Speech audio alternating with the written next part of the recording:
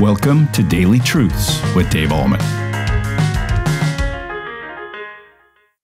Hi, everybody. Welcome back to Daily Truths. God uses ordinary people in extraordinary ways. Do you believe that? I remember a movie I saw many years ago called Butch Cassidy and the Sundance Kid. And they were being pursued by these fellas. And I can't remember the exact scenario of the movie. But 3 or 4 times during the movie, when they were being pursued by these fellas who wanted to catch up with them and capture them, Butch Cassidy and the Sundance Kid looked at each other and they said, "Who are those guys?" Well, can you imagine when the disciples started doing amazing things, miracles, giving sight to the blind, taking away afflictions, healing diseases, casting out demons, that people saw that, especially if Jesus wasn't with them, that people saw that and he said, "Who are those guys?" Now listen to what this says. This is what verse 1 of chapter 10 of the book of Matthew says. And Jesus called to himself his 12 disciples and gave them authority over unclean spirits to cast them out and to heal every disease and every affliction. Did you hear that? These guys did amazing things. And I'm sure people were saying, who are these guys? They must be rich. They must be influential. They must be successful. They must be like the CFOs of their company or the CEOs. They must be highly educated. They must have been PhDs. He's using these extraordinary people in extraordinary ways. You kind of expect that. But then verse 2 says who they were. Listen to this. The names of the 12 apostles are these. And it doesn't say they were all CEOs of their company. It doesn't say that, okay? The names of the 12 apostles are these. Simon, who is called Peter, and Andrew his brother, James the son of Zebedee, and John his brother, Philip and Bartholomew, Thomas and Matthew the tax collector, James the son of Alphaeus and Thaddeus, Simon the Canaanian, and Judas Iscariot who betrayed him. Okay, who were these guys? None of them rich, none of them influential, none of them successful. 4 fishermen, a tax collector, and 1 who betrayed Jesus. And the rest of them were just the other 6 were just regular guys. Nothing extraordinary about them. No big track record. No successful resume. I mean, they didn't even have a resume. Did they say, "Hey, I want to be your apostle, Lord Jesus. Look at my resume. Look at my qualifications. Look at how much money I made. Look at how successful I am." No, Jesus used ordinary men, chose ordinary men, and used them in extraordinary ways.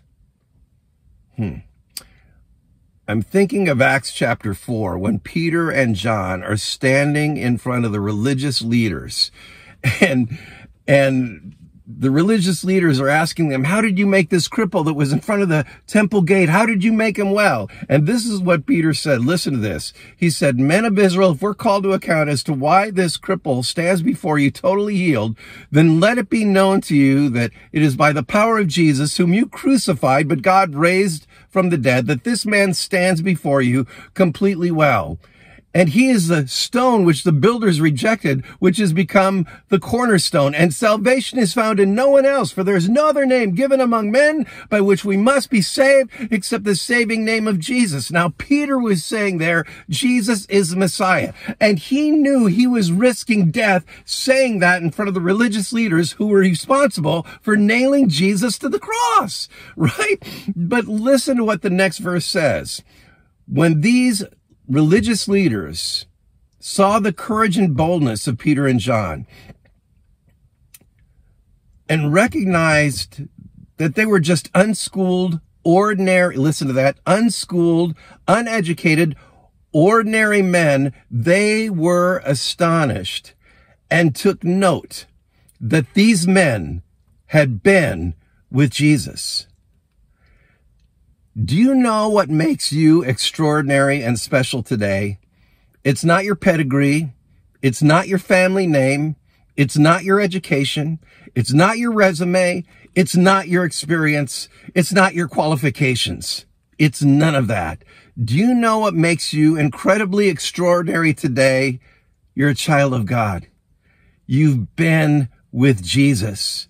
You believe in him as Savior. You've built your life on him as Lord. This is the very same thing the disciples were, just regular guys, ordinary guys who had been chosen by God to do extraordinary things. Now, if God can use regular renegade motley crew guys like the disciples, can he not use you to do astounding and amazing things even today, to look for opportunities to serve other people, to look for opportunities to testify of the grace of God, to look for opportunities to be a servant to everyone around you. Oh my goodness, my friends, so many times we say to ourselves, well, I'm nothing special. There's nothing unique about me. Oh, you're wrong.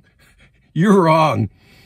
I think of that song, who the sun sets free, oh, is free indeed. I'm a child of God. Yes, I am. And if you are a child of God, bought and redeemed and purchased through the blood of Christ, God has given you a mission.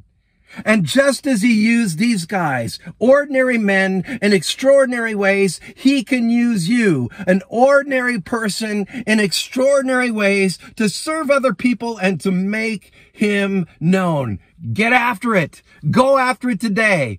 Don't have this woe is me. Oh, nothing special about me. Woe is me. Poor me. I'll never amount to anything. Oh, no. You are already, quote, successful, because you believe in Jesus, right? And even that is a work of God. So have a joyful spirit today, a joyful attitude today. You are special. You are unique. God uses ordinary people in extraordinary ways. He did that with the disciples. He can do that with you today. And that is today's daily truth. Have a great day in Jesus Christ. Thank you for tuning in to Daily Truths with Dave Ahlman.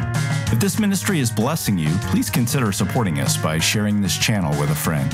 You can also like, comment, subscribe, or leave a review. This helps us tremendously. Come back tomorrow for your next Daily Truth.